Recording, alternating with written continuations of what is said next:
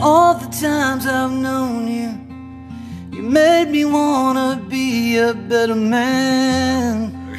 Well, you're obviously, put a lot of heart and soul into it. I'm trying. Okay, tell me your name. My name's Steve Tuck. And tell me how you're involved with foster kids. Okay, I'm with an agency called Children's Home Society of West Virginia, and we're 114 years old. We've been started in 1896, and even in that early part of the turn of the century, we're helping kids who had no homes try to find permanent, long-term lifelong homes for them. And so that's kind of been the history of this organization in West Virginia. And locally here in Parkersburg, we've been around about 30 years, and I've been there for over 25 of that, just working with kids in an emergency shelter and foster care and some other community-based programs that are really trying to help kids who are having a tough go of it make a good transition to adulthood. Is it becoming more of an issue now? For us, it's been pretty steady over those years. I think the situations that you face now are just what you'd think. The economics that are making it hard for families and kind of causing there to be stresses and things like that, and the pressures on kids, the drugs and the negative hopelessness that they kind of see in the world, and trying to get through school and to make sense and into adulthood that they can feel like it's really going to work for them. Yeah. What inspired you to get involved? Well, I guess I've always had a you really wanted to help, be in a helping kind of profession, and as a young adult, becoming a foster parent myself at a young age, at 24, of 17-year-olds, 4-year-olds, 3-year-olds, 9-year-olds, every age group. That's kind of got me into this as a line of work, because soon after that, I started to work in what's referred to as youth services, youth care. Yeah. So you didn't have a particular inspiration towards that. You just kind of wanted to help people. Yeah. I just kind of gravitated toward that. At a younger age, I worked in some soup kitchens, some homeless shelters in bigger cities and things. And then when I came to West Virginia, just kind of seeing the need for just being a role model and a guide to young people became kind of a passion for me. Yeah. Who was your guide as a kid?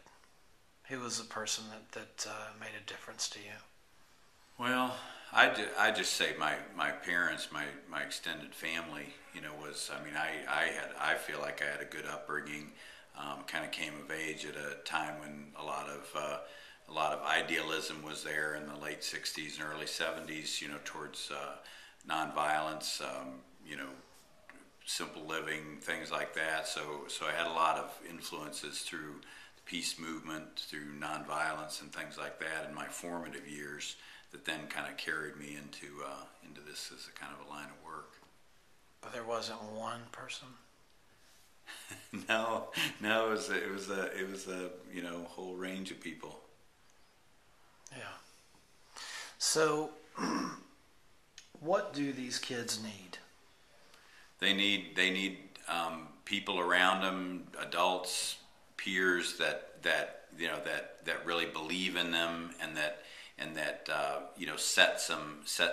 set a spark in them for something that they can rise above a tough life they've had. They just need that little bit of push, spark to make them feel like they can make it, rise above some things that have been tough for them. Can one person make a difference? Sure. Yeah. I've worked with youth in the foster care system for 30 years, and there's people that are in their 40s now that I worked with, and they can point to some people that just gave them the right right inspiration at the right time. One person that believed in them or encouraged them or, kind of nudged them, teased them into doing something that, made their life, made their life a success.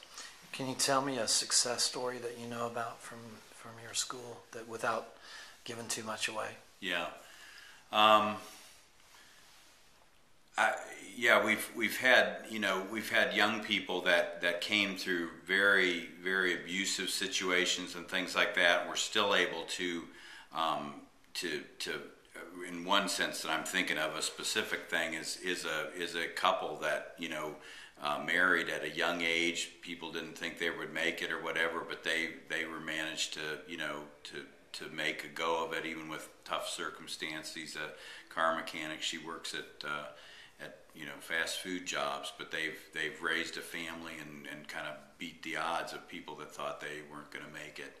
So I have some things like that. We've had people that have come back and have gone to college and things like that through our foster care programs, and just because somebody believed in them and somebody kind of gave them that encouragement, helped them figure out how to apply for college or something like that we have those kind of cases. Yeah.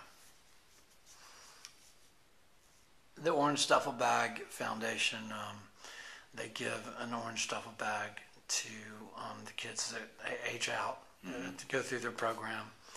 They get a Mac computer, a cell phone with time on it, socks, toothbrush, toothpaste. If you could put 5 things in an orange duffel bag, what would they be? And you can double up as well.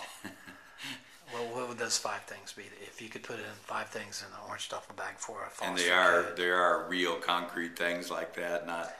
Let's say anything let's say anything you want, because I'm interested in both. Yeah. Give me 5 concrete things, and then a couple of. Okay.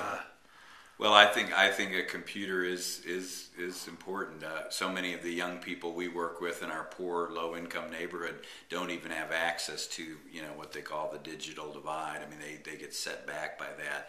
And then once you see what somebody can do with that, I think a computer's a pretty good start. Let's see, things. I think some sort of music, some sort of creative outlet, something that sparks them. I know you're a musician. Music is very important in my life, and I think of the kind of things, and it wouldn't necessarily have to be music. It could be a DVD of a movie that somebody's created, or a book of poetry or something like that. But something that inspires the human spirit would be a good second place. Let's see, something whether it's a picture or a locket from a family member, something that gives them some heritage down through the line that makes them see they're part of something that's come along, and that they have a history and a potential to create that history for their own children or somebody else. So that's 3 things. Yeah. Let's see. I think besides a computer, something that gives them a sense of their own true skill or vocation. I believe that everybody has that. Sometimes you have to find it, but if you don't have something that whether it's a skill or a vocation or something, so that whether that's a diploma or certificate from something that shows you've accomplished something, and you've taken a step towards mastery or something like that would be big. So that's 4. Let's see. I guess I would say something along the lines of something that's well made, a piece of clothing or something that you have that shows somebody showing good workmanship and valuing a well-made thing, whether that's like I said, a piece of furniture, a musical instrument, some sort of clothing that's handmade and well loved and brought to attention. Do you think a cell phone is important? No, not really. Really? I suppose. You guys don't get service up here. I'm just kidding. Yeah.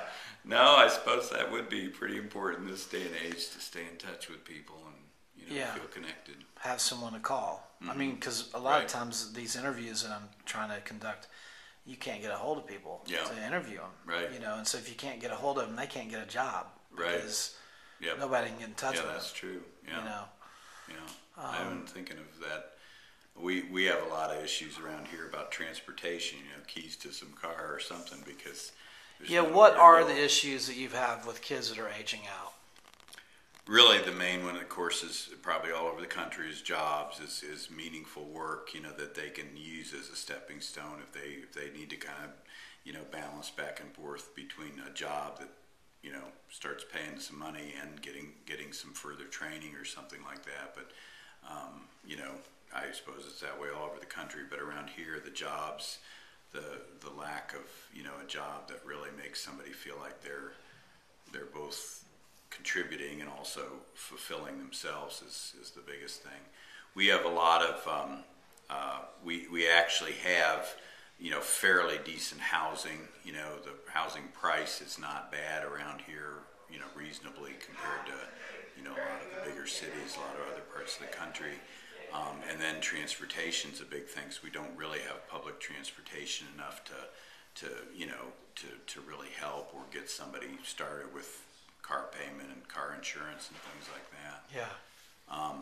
And those things. So and then the others, just the infrastructure support systems. There's not really very good health care for young people that are aging out of foster care. There's not